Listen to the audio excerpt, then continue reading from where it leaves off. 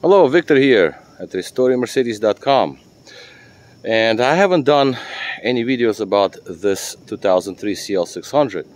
Now, people who actually seen my channel, they know that this car had an accident and the bumper was messed up and there was a lot of things that were pretty bad. Simon, say something. Want to say something? No, come over here. He wants to rub against, but he's like scared. Schön. Oh, schön. Oh, schön. Oh. Yeah, Simon says hello. Okay, get off the street. Don't be on the street like that. Oh, he's gonna be following me now. Well, anyway, let's just continue on our recording. So here's the car, and it took a while to do it, and it's still not 100% finished, and it needs some more work. He came by. Need to polish the lights, you know, whatever, and a couple of little knickknacks here and there, but nothing critical at this point. Like at this point, everything is more or less on point. So let's take a look at the car.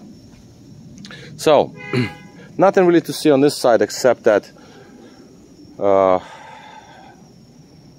lower paneling there, that's not secured all the way, so that has to be secured. Wheel wells, they also have to go back in the place, the righteous place.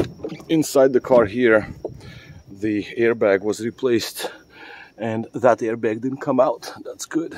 The curtain airbag is replaced, and the seatbelt airbag, like the seatbelts, both rears are replaced.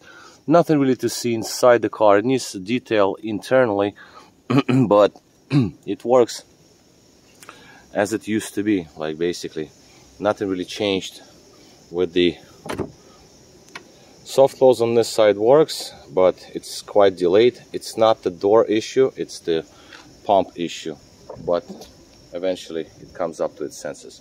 And this is what's most important. What happened to the area that was damaged? And here's the car, basically. As you can see it, it's all there now. It runs and drives, you know, so I just never have time to finish it off because there are little things that you still want to kind of get to, like this little crack on the light here, right? So the water gets in there, the light gets dirty, so I might want to replace it. But if I replace it, I would like to tint it the way that it was tinted before, so I would like to do that.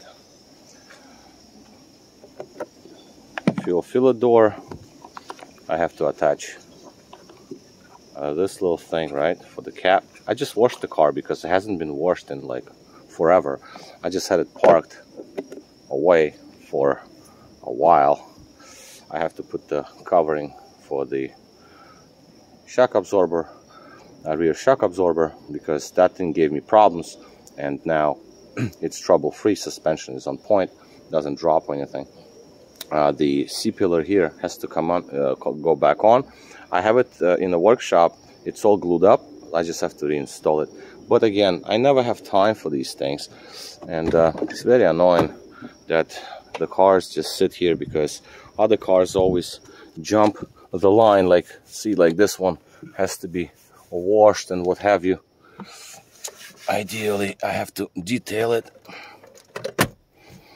Yep, so that's that. So this is what it looks like in here. See all this dirt.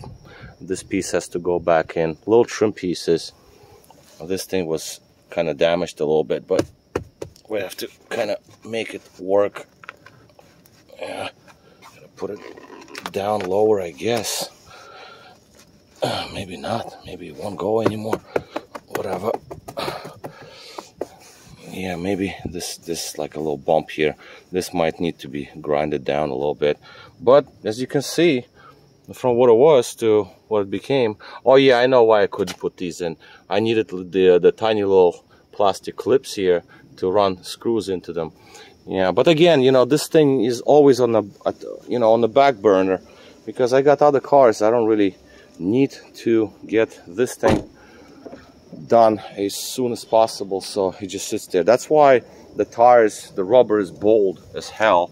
This is absolutely unusable, dry rotted and everything. Rims were finished, but I'm going to change the rubber only when I get this car ready to be on the road, because there's no point.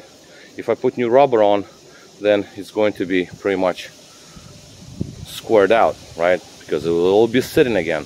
I have to realign the door a little bit, just a smudge, because I think that area right there and bottom area, I have to actually move the door in this axis just slightly, and then once it's moved in this axis, just to bring that side together closer, like, and then I can move the lock, and it's going to be whatever. That's a body man. My body man did this. So other than that, it's all there. So I don't really have any issues with that. Now we're going to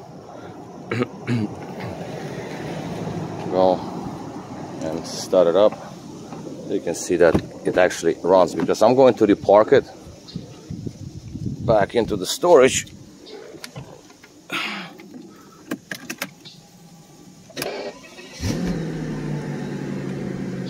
SRS light is lit because there is an issue with SRS, but yeah, I still have an SRS issue. I think my clock spring is not good, so we have to deal with the clock spring. Suspension, car goes up and down, vehicle is rising, so it's all there, the SRS.